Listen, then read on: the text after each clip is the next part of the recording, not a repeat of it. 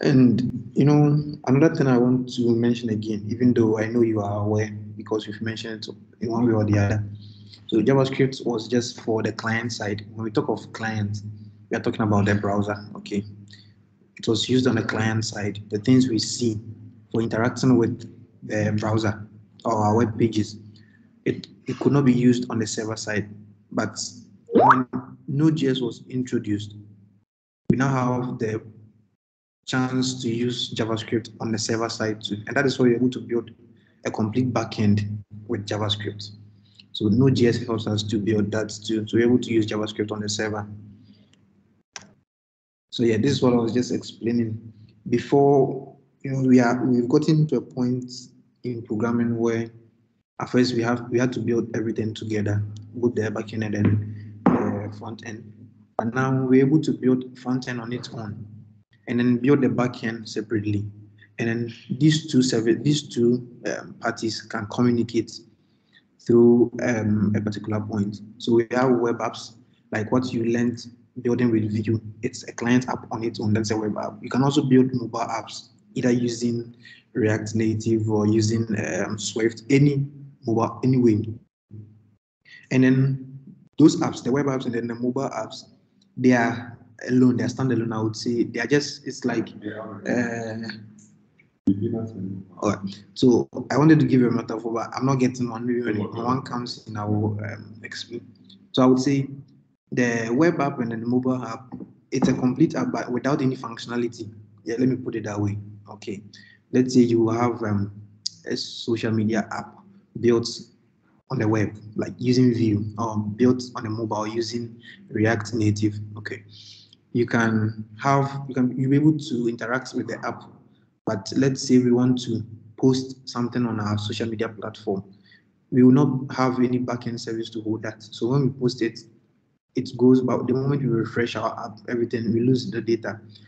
But we're able to build a backend service which will handle those requests for us. We post something, the backend service will receive it and store it in our DB for us.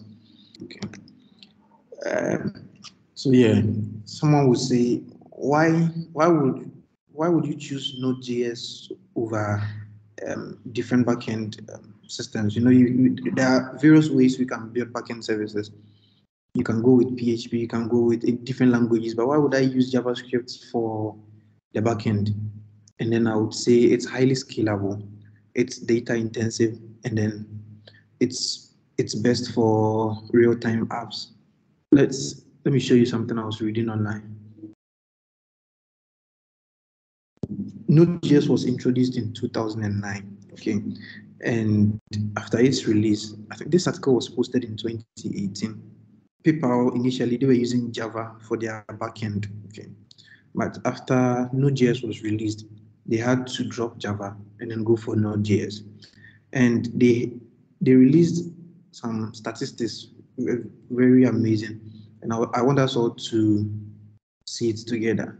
So this is a post, and then this is the original post. Okay, so this is on PayPal's Medium account.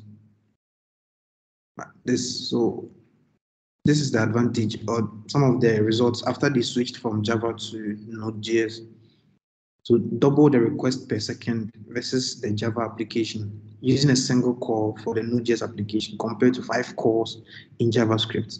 So we're going to understand this particular statement along the line. So they double the request per second. So let's say if they were making 5 requests at a time, now they're able to make 10 at a time. And that is very good for an app. Okay. Another advantage of Node.js over the Java app they had earlier on was that 35% decrease in the average response time for the same page. So the average response time, if it was taking longer, now they were able to reduce it by 35% after they switched from Java to Node.js. They also built almost twice as fast with fewer people. They did not need so many people on board, unlike compared to the Java team they had. So that is also an advantage of Node.js over their Java app they had. And then it was also written in 33% fewer lines of code. That's obvious because Java, you have to write so many lines of code in order to get your output. But with JavaScript, they had to write 33% fewer lines of code, and that is also something good. They constructed with 40% fewer files. Okay, so the number of files they created in their system, they were 40% fewer than that in Java. So that's from PayPal. Okay, after they switched from Java to Node.js for their backend. So this is a statement from the CTO. Maybe I will drop the link and then you can go and read later on.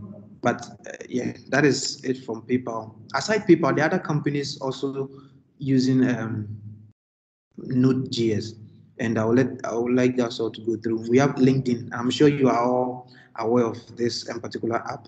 LinkedIn, Netflix, Uber, Trello, PayPal, NASA, eBay, Medium, Groupon, Walmart, Mozilla. They all use Node.js. So it's not like they're forcing you to use Node.js, but it comes with some advantages you cannot do away with. Okay. Aside these apps, there are also desktop apps. You can also build desktop apps with Node.js and with the help of Electron.js, which is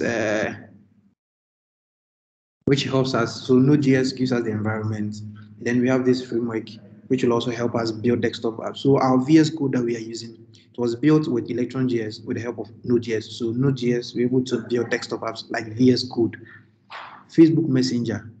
We use almost these apps, we use them almost all the time. They were all built with Node.js, Visual Studio Code, Facebook Messenger, Twitch, Microsoft Teams, Figma. We've been using Figma for some time now.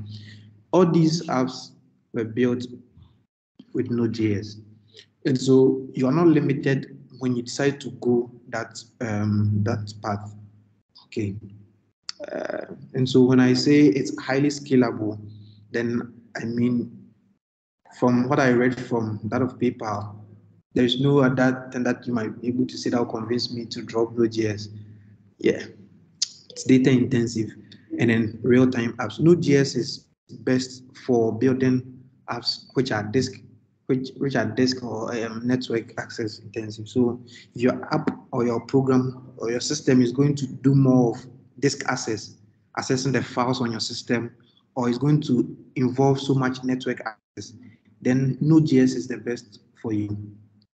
And I will show you why later on with this example. But for now, let's understand that. But when you are building systems which are CPU intensive, what I mean by CPU intensive is the example is a game. Okay, the CPU has to do so many calculations. And because Node.js runs on a single thread, I'm just introducing that to explain. I will explain that to you too as well. It runs on a single thread.